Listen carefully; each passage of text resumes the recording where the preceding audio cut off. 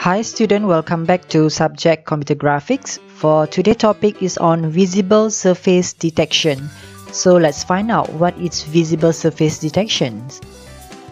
Here is the topic outline for today's topic, which is at the end of the chapter. I hope that you'll be able to understand what is visible surface detection.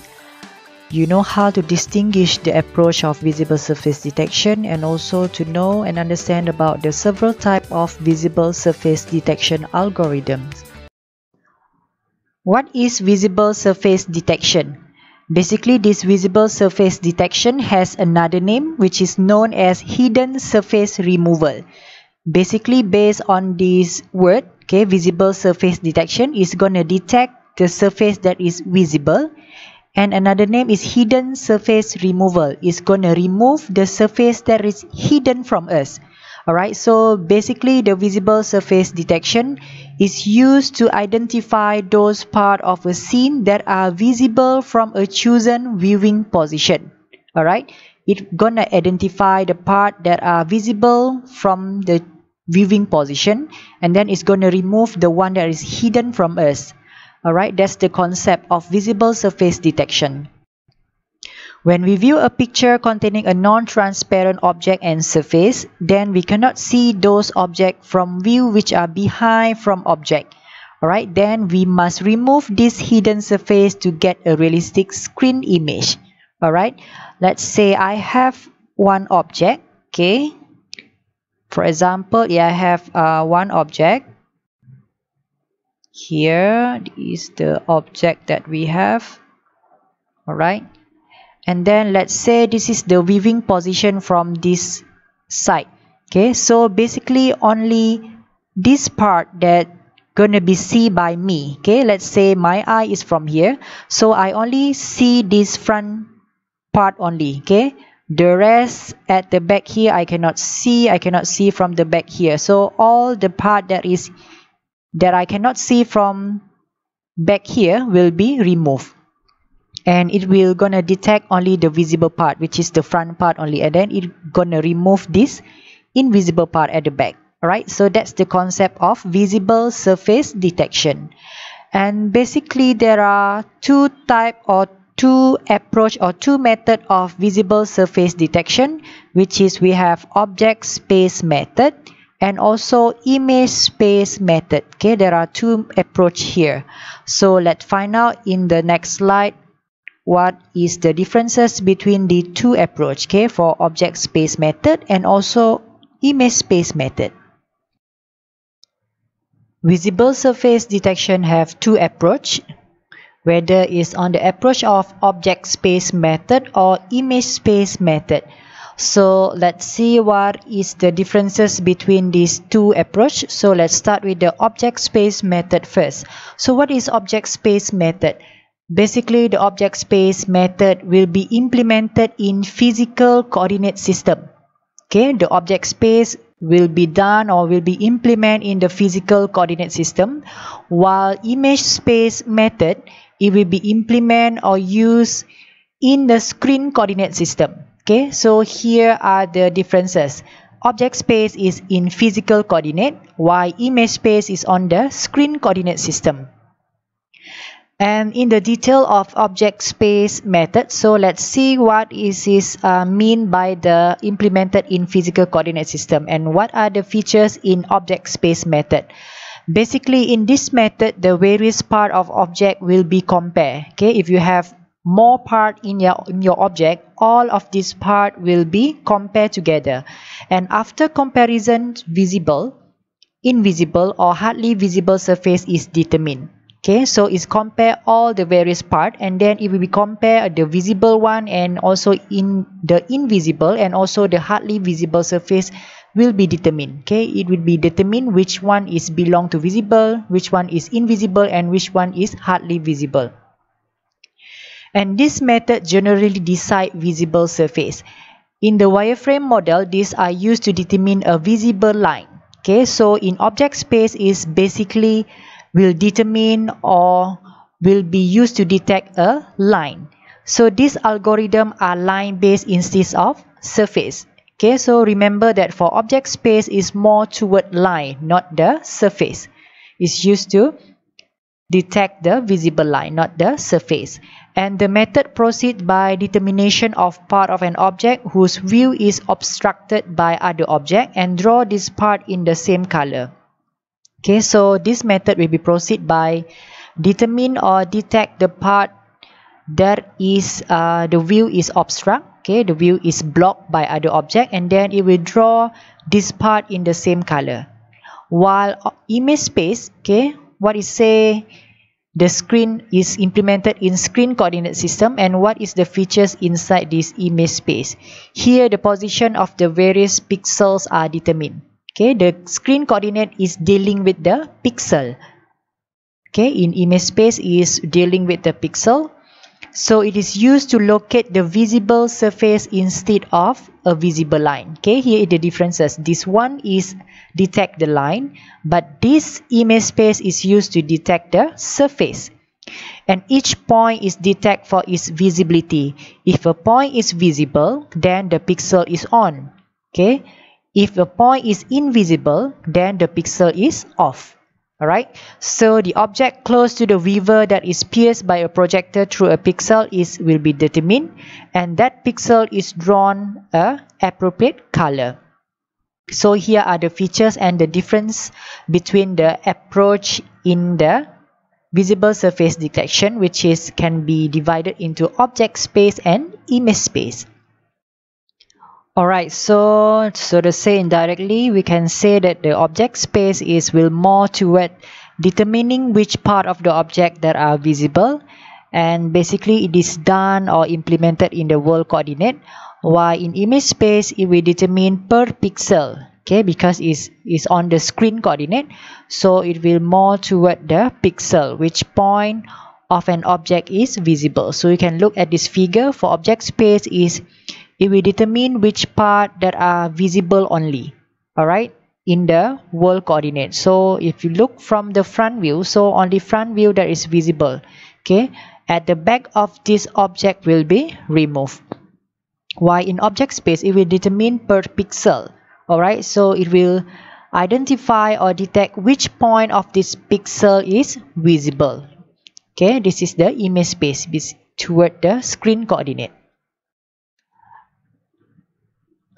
Let's look into the algorithm for the object space method.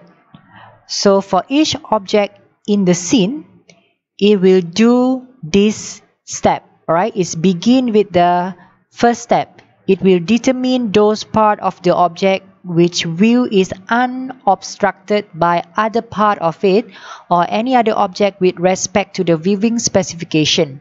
Alright, first it begin with the detecting or determine which part of the object which is the view is not unobstructed. Okay, unobstructed is not blocked by other part of the other object. Right, the view is not blocked by other part of the other object.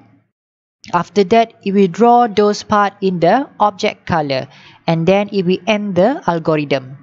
Okay, so it's begin by determine those part of the object which is not blocked by other part of the object, and then it will draw those part in the object color, and then it will end the algorithm. So basically in this object space method, it will compare each object with all other objects to determine which one or which part is visible to that object part. If there are n objects in the scene, okay, if there are a number, how many number of objects in the scene, the complexity equal to O n power of 2. Okay, n is representing the number of objects in the scene. And the calculation are performed at the resolution in which the objects are defined. And this only limited by the computation hardware only. And the display for object space method will more accurate and more computational, more expensive compared to the image space method, because it involves step 1, which is the comparison, basically is more complex for object space method due to the possibility of the intersection between surface. So it's quite complex to compare those intersections together. And basically this object space method is suitable for a scene with a small number of objects only and with an object with simple relationship with each other. So how about the algorithm for image space method? For the algorithm for this, for each pixel in the image, it will start or begin with determining the object that is closest to the viewer that is pierced by the projector through the pixel. One is determine the object that is closest to the viewer. It will draw the pixel in the object color, and that it will end the algorithm. So this is the difference between the image space and the object space method. So basically for each pixel, it will examine all the end object to determine the one that is closest to the viewer. Okay, it will examine all the numbers of objects and then it will determine which one that is closest to the viewer. If there are p pixels in the image, the complexity depends on the n and also the p. Okay, the complexity depends on the n and also the p. N is the number of objects, p is the pixels. And the accuracy of the calculation is bounded by the display of the resolutions. In general, there are several visible surface detection algorithms, but the one that we gonna cover inside this topic gonna be backface detection algorithm, Z-buffer method algorithm, scanline method algorithm, and also depth sorting algorithm. So let's find out each of these algorithms in the next slide. Let's find out for the first algorithm of the visible surface detection, which is namely backface detection.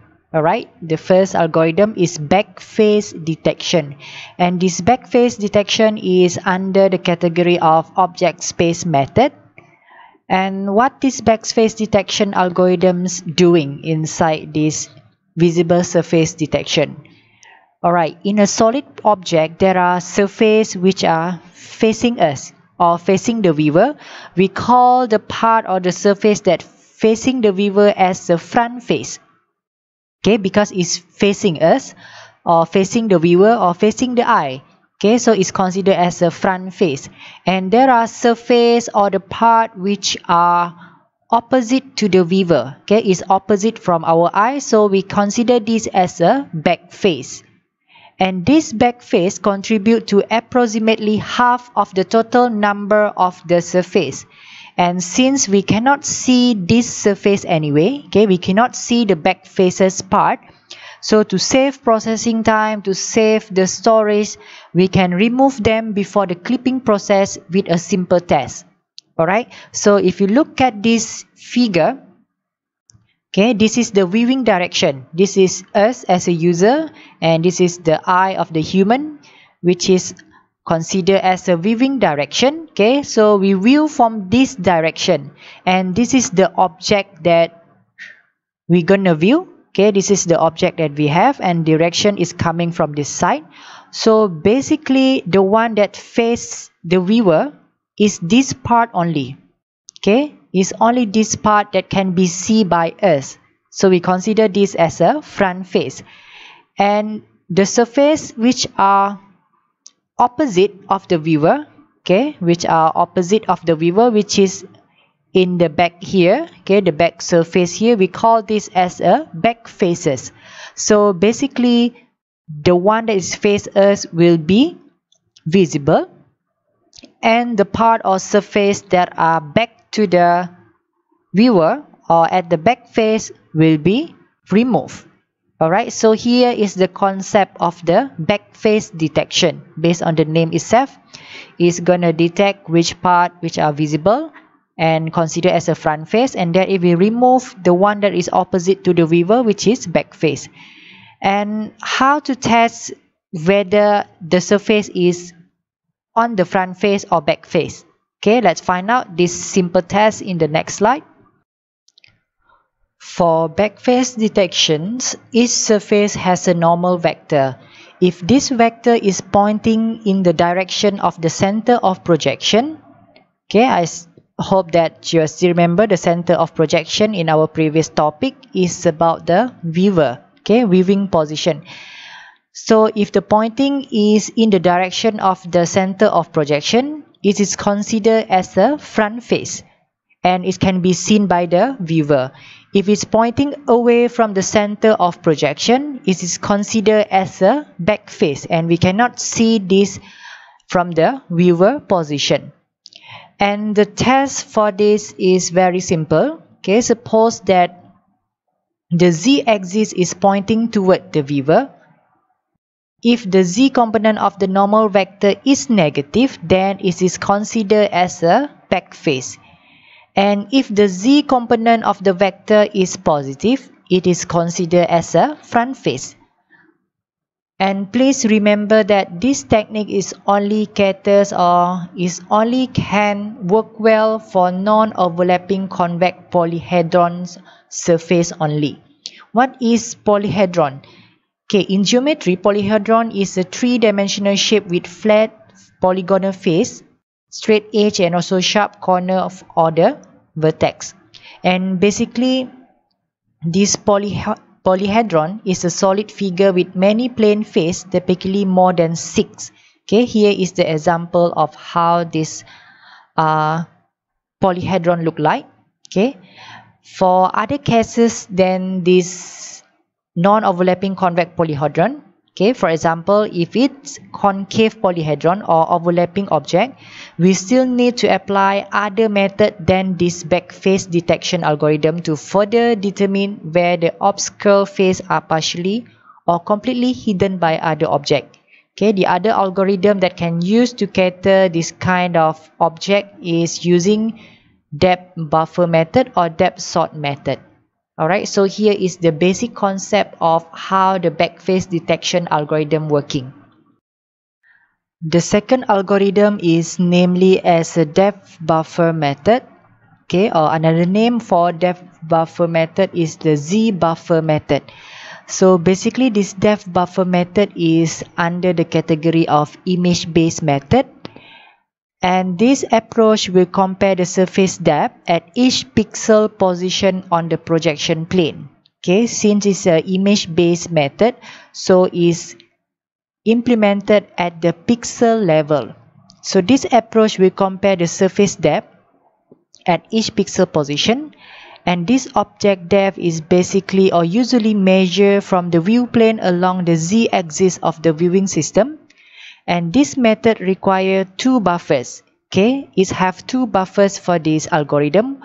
One is image buffer and the other buffer named as a z buffer.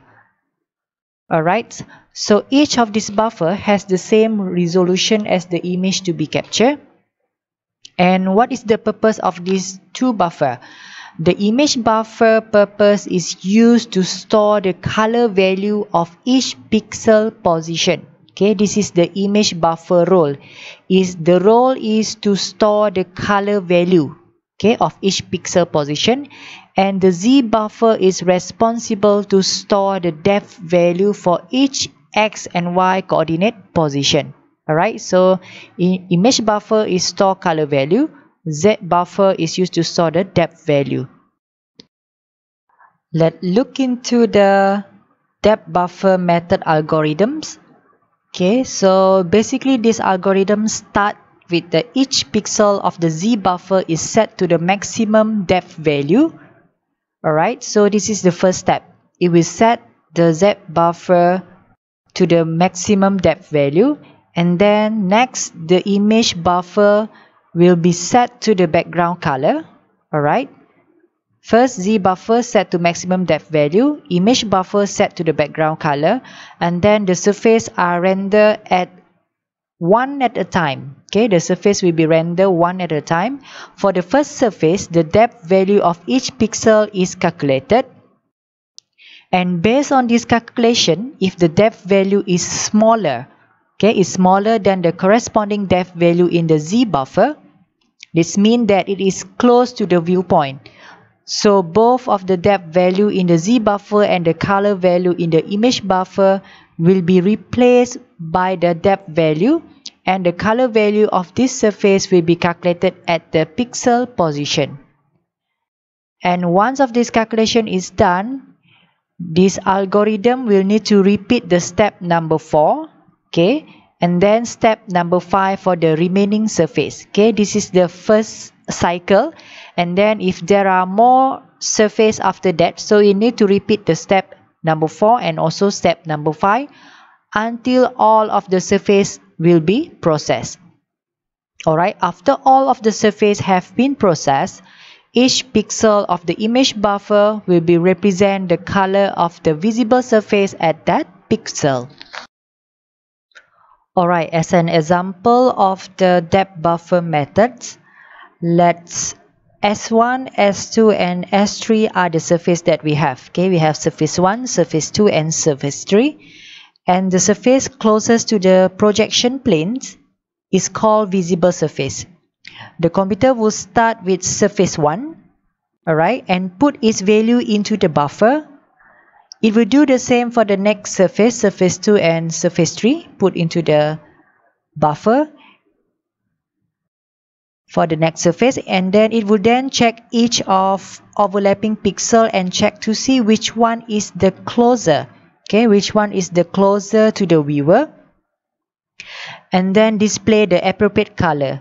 As at view plane position X and Y here, the surface S1 has the smaller depth from the view plane, so it is visible at this position. The next algorithm that can be used in the visible surface detection is depth sorting algorithm. Alright, so how the depth sorting algorithm works? Basically, the depth sorting is used both of the image space and also object space operation. So basically, the depth sorting method is a combination, alright, between the image space and also object space method. So the depth sorting method performs two basic functions. Okay, there are two steps or two basic functions that depth sorting algorithm perform. The first one is that the surface will be sort in order of decreasing of depth. Alright, this is the first step, which is the surface will be sort in order of the decreasing of the depth. And then second, the surface are then scan converted in order, starting with the surface of the greatest depth. Alright, first is sort and then second is scan converted in order. And then this order is based on the surface that have the greatest depth first. Alright, so the scan conversion of the polygon surface is performed in image space, and this method is solving the hidden surface problem. And the other name of the depth sorting algorithm is painter algorithm. Okay, the depth sorting algorithm is also known as the painter algorithm. So the algorithm of depth sortings will start by sorting by depth first. And then, for example, if we have the initial depth estimate of a polygon may be taken to be the closest z value of any vertex of the polygon. Let us take an example of we have polygon P at the end of the list, and then we need to consider all the polygons Q whose z extent overlap P. Right? Before drawing a P, we make the following test. Alright, so we need to have some tests first. If any of the following tests is positive, then we can assume P polygon can be drawn before the Q one. Right? So all the tests that need to be tested is the first one is do the X extent not overlap? Do the Y extent not overlap? Is P entirely on the opposite side of Q plane from the viewpoint? Is Q entirely on the same side of P plane as the viewpoint? Do the projection of the polygon not overlap? So this is all the tests that the algorithm need to perform in order to assume whether the P can be drawn before Q polygon or not. Alright, so this is some tests that need to be performed. And if all the tests fail, then we can split either P or Q using the plane of the other. Alright, so if all the tests is positive, then P can be drawn before Q. If all the tests are failed, we need to split either P or Q. Alright, so the new cut polygon are inserting into the depth order and the process continue until the end of the surface. So in general, this partitioning could generate the O n power of 2 individual polygon, but in practice, the number of polygon is much smaller. Alright, to understand more on this depth sorting algorithm, let's look into this example together. Alright, step number 1, you will start the algorithm. And then step number 2, it will sort all the polygon by Z value. And it will keep the largest value of Z first. Alright. So it will start algorithm, it sort the polygon by Z value. And then step number 3, it will scan convert polygon in this order. And in the step number 3, there are tests that need to be performed, okay, to test whether the polygon is in the order or not. So here are the several tests that need to perform. Okay, does A is behind and non-overlapping B in the dimension of Z as shown in figure A. Okay, so this one. So it needs to test whether this A is behind and non-overlapping B in the dimension of Z value. Okay, and then second test, you need to test whether the A is behind B in a Z and no overlapping in X or Y as shown in figure B. Okay, this one. Alright, so you need to test whether this A is behind B, okay, in Z view and no overlapping in X and Y as shown in figure B, this one, right? So this is the X direction and then this Y direction. And then test number 3, you need to test whether the A is behind B, okay, in Z and totally outside B with respect to the view plane as shown in figure C, this one. Okay, you need to test whether A is behind B, okay, in the Z view and then totally outside from B, okay, to view plane. And then test number 4, if A is behind B, alright, in Z view and then B is totally inside A with respect to view plane as shown in figure D, this one. Okay, if A is behind B in a Z view and then B is totally inside A, okay, you need to test all of these tests. Okay, if it's all positive, okay, if all pass this, so then you need to convert polygon in order, but it failed, so you need to test whether it has the overlappings on the other surface or not. Okay, and then the success of any test with single overlapping polygon allow F to be painted. Alright, so after it's done this, it needs to paint. That's why the other name of the depth sorting is namely as a painter algorithm, because we need to paint the surface or polygon. The next algorithm used in visible surface detection is namely scanline algorithm. Alright, so basically this scanline algorithm is under the category of image space method, which is used to identify the visible surface of an object. And this method has a depth information for only single scanline only. And in order to require one scanline of depth value, we must group and process all the polygon intersecting at a given scanline at the same time before processing the next scanline. Alright, so if you look at this figure here, we have the object of surface 1 and surface 2 and have the edge of each surface. We have edge A, B, C, D.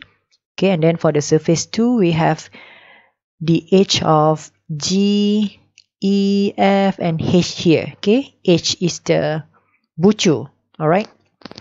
So, and then we have the scanline 1, scanline 2, scanline 3, and so on.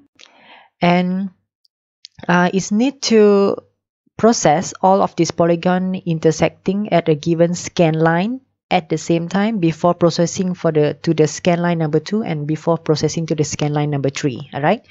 And there are two important tables here inside the scanline algorithm, which is edge table and also polygon table. So what is the use of edge table and the polygon table? The edge table will contain or consist of the coordinate endpoint of each line in the scene. Okay. Beside that, it also have the inverse slope of each line and also the pointer in the polygon table to connect edges to surface.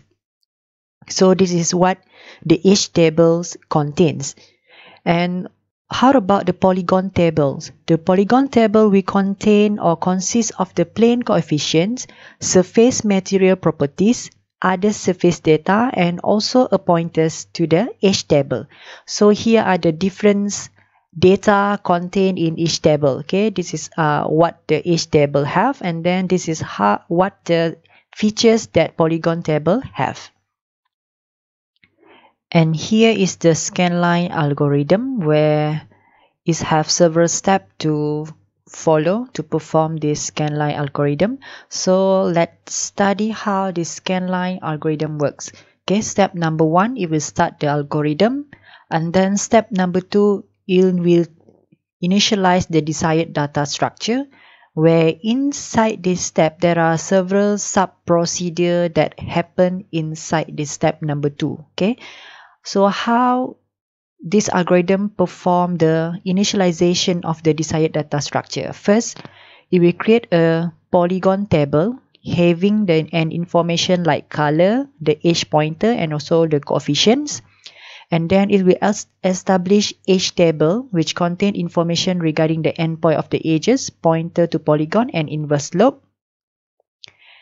After establish the edge table, it will create an active edge list, where this list will be sorted in increasing order of the X. Okay, and step number 4, it will create a flex, or we can call this a F. It will have two values, either on or off. Alright, and then as we go to the step number 3, okay, after we have initialized the desired data structure, this algorithm will perform the following step for all scanline.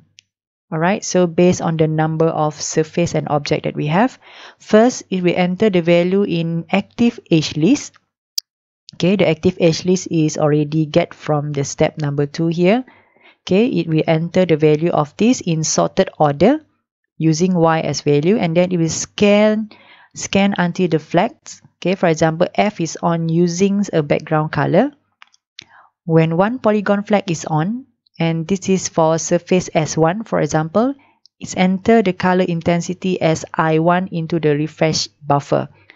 When two or image surface flag are on, it will sort the surface according to the depth and also the use of intensity values. For the end surface, okay, how many end surface we don't know, is test until how many surface that it have, and this surface will have least z depth value, and is use the concept of coherent for the remaining plane. Okay, we test for all the object and also all the plane is have in the polygon, and then when it's done with this algorithm will stop. Alright, the next algorithm that can be used in visible surface detection is BSP3. Alright, so what is BSP? The full form for BSP is stand for binary space partitioning. Alright, so basically this binary space partitioning tree algorithm is used when the object is fixed. Alright, the object is fixed, and when the viewer is viewing from different points. Alright, so this is how this algorithm works. Okay, when the object is fixed and then the viewer is viewing from different point. So let's look at this figure. Alright, here is the figure that we have, and then we have this object. Okay, this is the object. A and B is one object. Alright, C is one object, and also D is one object.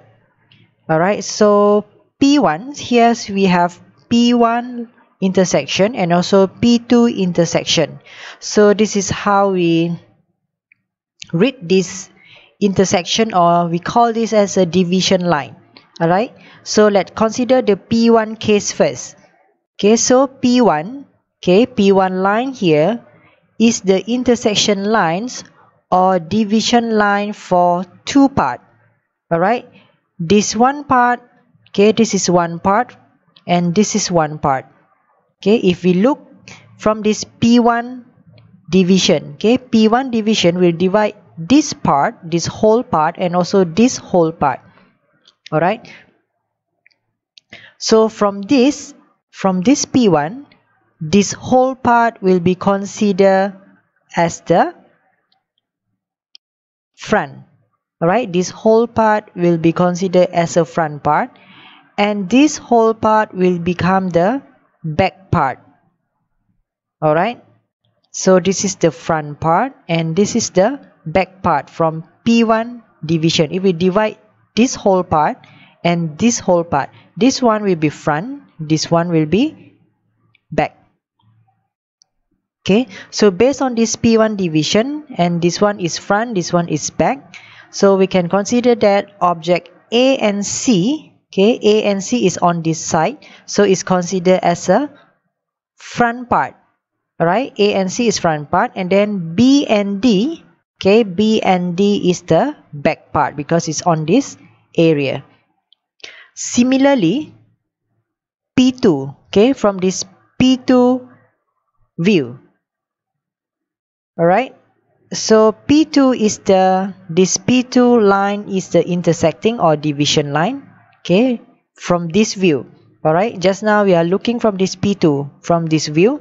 So by using this P2 intersecting line, it will divide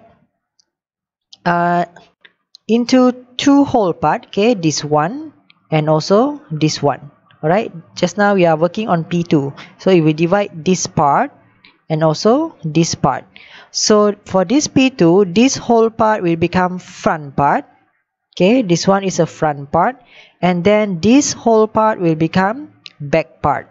Alright, this is from P2 view. This one all is become front, and then all of this will become back.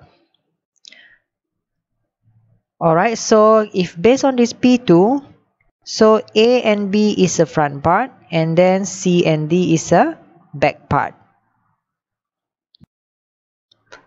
So after we understand on the figure in the previous slide, so what we can summarize from that figure is that, so when we consider P1 view, okay, from the P1 view, A and C are fronts, B and D object are at the back. Alright, so this is the P1 case. For P2, okay, from the P2 case, we can see that from the P2 part, A and B object are at the front part, while C and D are the back part. Alright, so this is for two cases here, P1 and P2. So A and C are become front and B and D are back for the P1 case. A and B will be at the front part and C and D are at the back part for the P2 view. So now we combine them together. Okay, so we now combine them together, P1, P2, P2. Okay, this is how we read or develop this tree. Okay, we combine them together, P1, P2 and P2. So P1 front, okay, P1 front and P2 front is A object. Alright, P1 front, P2 front is A object. P1 front, P2 back is a C object. Alright. P1 back, P2 front is a B object. And P1 back and P2 back is D object. Okay, so in this way we can form a tree. Okay, it looks like a tree. That's why the name is BSP tree. Right, this is how we read this combination for two cases P1 and P2, and from which part is front and back. So to say indirectly, we can summarize that for this algorithm, first is that the back part will be analyzed first, and then when the back part is done, then it will analyze the front part.